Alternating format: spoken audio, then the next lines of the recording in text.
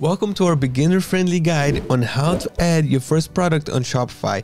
And if you're just starting out, feeling a bit overwhelmed, do not worry because we are here to help you through the entire process. So let's jump in right here. But before we do that, just make sure that you have the following: clear, high-quality images of the product that you want to list. And then you have to have the product specifics like the size, weight, material, and so on. You also need the target price that leaves enough room for profit. Now, if you're drop shipping from a supplier, you will need the link of the product from the supplier so you will know where to fulfill the order from. All right, let's jump here on my computer. I'm in the back end of my Shopify store. All right, so first things first, we click here on the products on the Shopify section and then add product. This is what you're going to see. And then you have to, first thing to do is to place the title. Now, it's very important to choose a title that incorporates relevant keywords to boost search engine visibility. And how do we validate relevant keywords for our title? Well, the main idea here is to first draft a title that will be understood by buyers, differentiating from other marketplaces like Amazon or eBay that have title character limits and different requirements. On Shopify, I recommend drafting a product title that is about 70 characters long and describes the item best. Even if it's less than 70 characters, this is also okay. Another thing that I want to say is that ChatGPT can help you with this. And I also recommend you to read this article right here from Shopify Help Center. I'm going to leave this link down below in the description section. A great way to discover strong keywords is to use the keyword planner of Google Ads to generate ideas for strong keywords, and it's free. All you need to do is to add a credit or debit card on the file to use this tool for free, and it's very easy to use. In the settings, just make sure that you select your target audience country and add the keywords that best describe the product, and within seconds, you will get great ideas for strong keywords in their search volume. And you can use the keywords in both your product title and product description. Now, let me know if you're interested to know more about how to use the Google Keyword Planner to find strong keywords for product titles and descriptions for your Shopify store by commenting below, because we can make another video just on how to use Google Keywords Planner for you, right? After my research, this is the title that I came up with. It's a yoga mat, and after you place the title, you have the description. Now, make sure to include in the product description information such as materials used, product dimensions, benefits, and unique selling points. And when using Shopify and having your own e-commerce store, it's crucial to place emphasis on aligning the description with the brand's voice, considering the customer's potential questions that they might have.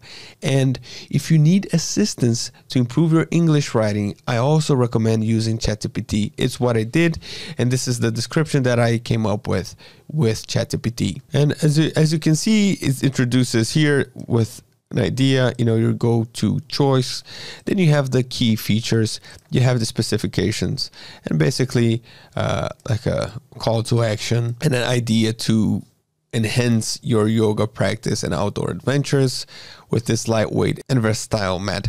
So this is also, I just copied the specifications and some features from my supplier and I placed in ChatGPT, and this is what happened. Now, after this, we can add product images or videos. Always use high quality images like in JPEG format because they are critical in forming the customer's first impression. And also when the buyer increases the image sizes, like on mobile phones, the image will need to stay in good quality. So I'm just going to upload here the images that I have so far of this product like this. I'm going to choose main image. For the main image, I'll select this one. It's the first image, is the main image. And then you can see here, these are images that I got from my supplier. I just added a few text and colors based on my brand's colors. And now here's the pricing. Before we move to pricing, don't miss out on more helpful guides and tips to improve your Shopify experience. So hit that subscribe button, turn on the notifications, like this video, means a lot to me and to everyone here. All right, so let's talk about pricing. So you can set the price here. You have a few options, but when setting the price, you need to analyze various factors such as the production costs, market demand, competitor price, and perceived value. I recommend using the compare at price feature for some products that you are listing, because this feature will make our product appear as if it's on sale. It creates like a price anchoring, and we will add the price that we want to sell the product for in the price column right here, and a slight higher price in the column right here. So here I'm going to charge $29.99, and the price I'm going to compare with is going to be, maybe $32.99 like this. And what's going to happen later, I will show you that this is going to have a strike through in this number right here, but I'll show you after we publish the item. Like this, the buyers feel like the price is currently lower than it should be, so it creates a sense of urgency. However, don't make compare price column significantly higher. All right, don't put like $500 here when the price is $30, because then that's just gonna look scammy and it's not reasonable. And then you have the section here, cost per item, and this is the cost of this product for me, which it's $9. The next part is the inventory management, and basically it comes down to stock tracking, SKUs, and barcodes.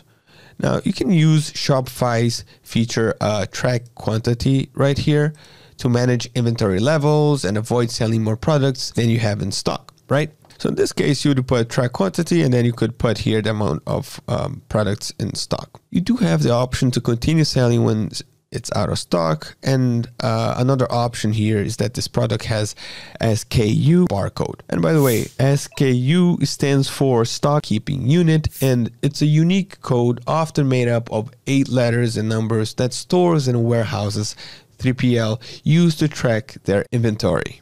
But I'm going to put here let's say a stock of 20. Now, when it comes to shipping and handling, it will depend on what type of products that you are selling, either physical products or digital products. So let's go over both of them. So if you're selling a physical product, you just leave this check on, and then you specify the weight in kilograms or pounds or whatever that you see fit, and adjust the settings for international shipments. You see here the countries, setting up shipping zones and policies. If you have questions about like setting up the shipping policies on Shopify store, let me know, because then we can do a in-depth video about that. All right, for wholesales and for drop shippers. And then if you're selling like a digital product, you simply come here and you uncheck this part. Okay, like this. So that's it. If you're selling non-physical goods, you just unclick here. All right. So do you have any questions or some advice? Drop your questions in comment section below. Like, we really love helping out, and we're going to respond to your questions as soon as possible. So let's continue. If is the case with your products, you can add the variants here by size, color, material, and the values. And then you go saving here the variants. All right. In this case, in this product, we don't have variants. It's just one single yoga mat. And then we have the last section here, which is basically, SEO. Do you know what SEO is? This stands for search engine optimization, and it's nothing else than a way to make your website show up higher when people naturally search for things online in search engines like Google that are related to your business offers. So by making a product page easier to find, you are most likely to get more people visiting it organically, because it matches what they're searching for. SEO involves changing your website so that search engines like it better and show it to more people. And here are some ways to do it. The first way is the product page, right? So creating a product page like we did here with all this information, with a list of strong keywords, with high search volume that you found using Keyword Planner on Google Ads. You know, you can just add these keywords here to the product description like I did, and make sure that's readable and understandable for the buyer with accurate product info like I did right here. All right. Another way is just to scroll down here at the last part and to create a title and meta description for SEO. So in order to convince someone to click on your product page when they find it on a search engine website like Google, for example, the page title and the description need to be optimized for the search engine, and also convince the potential buyer to click on the page. This is an example of how a page title and meta description look on Google. We have the title of the page here, and below it, the meta description, a short description that helps the buyers understand what they're going to see if they click on this page. These act as gates to our website or product page, and that's why we need to make sure the product page and the meta description are clear, understood, and include keywords with high search volume. So this is how it's looking right now automatically from our title and from our description. So here you can make these adjustments if you wish. For example, if you want to make this look more clear, we don't really need this information right here, order now, all this, because we want to make it very appealing, right? So once you do here, don't put too much information, in my personal opinion. You just put introducing your go-to yoga and like this. All right, this describes the product in 2 lines. It's better for the eye and easy to understand. And again, this step needs to be done before you publish the product to your Shopify store so it can be indexed properly from the beginning on all search engines. So are you ready to publish this product? So the last step is just to click here, save. You can see the status here, it's active. And now let's just go through our website and check it out.